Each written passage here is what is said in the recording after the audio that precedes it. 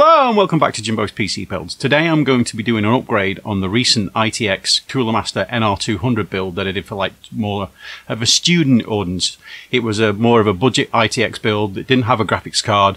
It was aimed at somebody that want to get a machine up and running quickly to be able to take with them to use in their dorms, etc. But what I'm going to do today is I'm going to turn that into more of a, I would say, more of a gaming ITX build. So it was something that you can still take with you as a student, but it's a lot more expensive, but you can use it for gaming while you're away.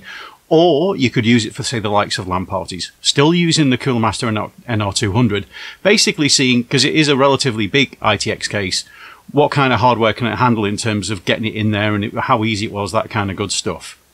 So without further ado, let's have a look at what extra hardware I'm going to put in it to turn it into more of a gaming orientated machine. So the first thing I'm doing is I'm changing the CPU over from the 5600G to a 5600X. Very small upgrade, but because there's a graphics card going in this machine now, the kind of onboard graphics for the 5600G is a waste. And the IPC instructions, that improvements that come with the 5600X compared to the 5600G because of the higher cache on the X, means that it's a slight upgrade, so that's why I'm changing it over. Next and most importantly is the graphics card, which is an EVGA 3060 Ti. I managed to pick this up relatively close to the recommended price from EVGA, so it was a good deal. Obviously graphics cards are hard to come by right now.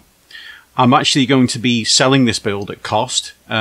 Please stay tuned to the end of the video when I'll be giving more details on how you'll be able to pick this up. So that was the biggest upgrade, obviously, because this, with the graphics card, it's going to turn into more of a games machine. And lastly, the last part I'm going to put in. Not lastly, actually, because storage-wise, I'm going to be putting an NVMe drive. This is going to be a boot drive. The SSD that I already put in there is going to be for games and data and stuff like that. So this should help improve the speed of the machine because this will obviously run Windows faster. The last upgrade is I'm going to be putting in a very specific ITX cooler. I'm putting this in because the AMD stock cooler that came with the 5600G was actually hitting the memory, which is not a good thing. So I needed to find a cooler that would fit better in the build. So I'm going to give this a try. Alright, so that's the hardware I'm including. I think it will turn it into a pretty good machine with a 5600X, a 3060 Ti graphics card, 16 gigs of RAM, 1.5 terabytes of hard drive space. So pretty good machine. Oh, and of course with the motherboard, it's got built-in Wi-Fi as well. So excellent for a dorm or a LAN party, whatever you want to use it for. So without further ado, let's get to a very quick build B-roll. I'm just going to show you the parts going in. After that, I'm going to go through how the case was to build in with the extra parts and whether it coped with it okay, all of that good stuff. All right, so on with the B-roll.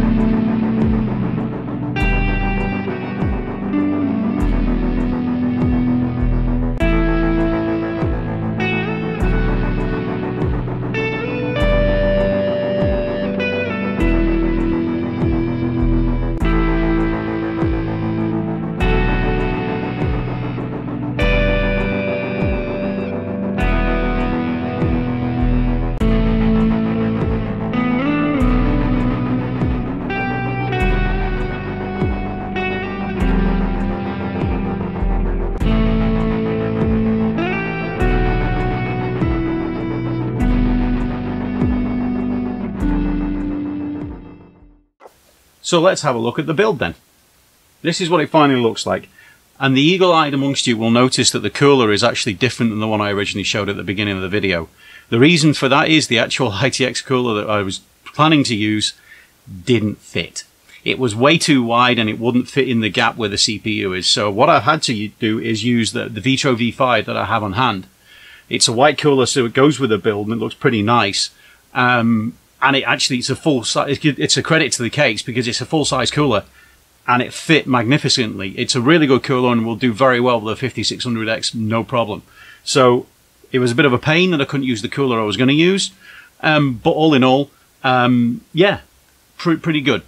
Now, one of the things that I'm going to flag up now is you'll notice I'm not using the panel on the side I originally did in the student build for the fans. I've put them down at the bottom.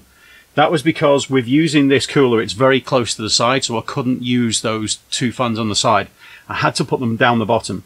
I originally planned to put 2 at the top, but when you're putting fans at the top of this case, and you'll see I've managed to put 1 fan in, they require long screws because you can't go in from the top, you've got to screw them in from the bottom. So the long screws, the case only comes with 1 set, and they're not really screws, they're like these plugs that shove in. So with only having 1 set, I was only able to put 1 fan, so I added a fan that originally wasn't used in the build, so it's got extra cooling, which is good. But the 2 fans that I originally had on the side, I had to put on the bottom, so that was a bit of a pain, but not a deal stealer. And I think it looks pretty attractive anyway, because now we've got extra cooling in there. The graphics card went in like a charm. Had to be very conscious of cable management. So I had to make sure that the cables were nicely tucked out of the way, because originally they were interfering where the graphics card needed to go. It's still very tight, but as you can see, I think it looks pretty decent. Oh, and don't forget, I actually went with Windows 11 with this build, which is the first machine I've gone with Windows 11 on. Haven't seen any issues so far. I made sure I installed the latest AMD chipset drivers to fix the problems that were there previously. The NVIDIA drivers went in for the graphics card, and everything seems to be going well, so no problems so far. So be interesting to see how it goes with Windows 11.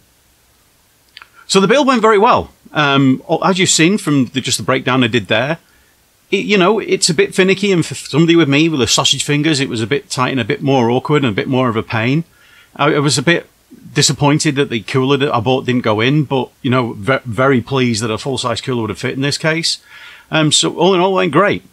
So the build itself, I'm going to be selling it at cost on Facebook Market. This is only going to be available to somebody that was going to come and get this machine in the state of New Jersey.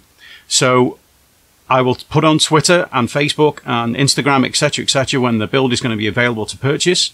I think it'll make a perfect Christmas present for somebody that's looking to a gaming PC for Christmas. As I said, I'm putting it up at a cost, so it's not going to cost a fortune compared to what it would do if you bought the parts yourself off various scalpers, etc. And it's all built and ready to go, and it's got the operating system installed, everything, so it's ready. So again, I will post on social media when this build becomes available for purchase, but I think somebody who ever buys it is going to be very, very happy. All right, so that wraps everything up. I hope you enjoyed the video. I hope you think the build's really cool. If you've built in an ITX and built a gaming machine like this and you've got any comments to make, or you've got any suggestions how I could possibly change it or improve it, or if you've got any criticisms, point out something where I've gone wrong, please leave a comment down below. Please like the video, because obviously the likes always help with the old YouTube algorithm, etc., etc. Don't forget to subscribe. I'm trying to hit the magic 1,000, which is proving to be very, very difficult in this day and age, because subscribers just seem to be very, very hard to come by all of a sudden. So I'd really appreciate if you'd subscribe. And last but not least, as always, take care.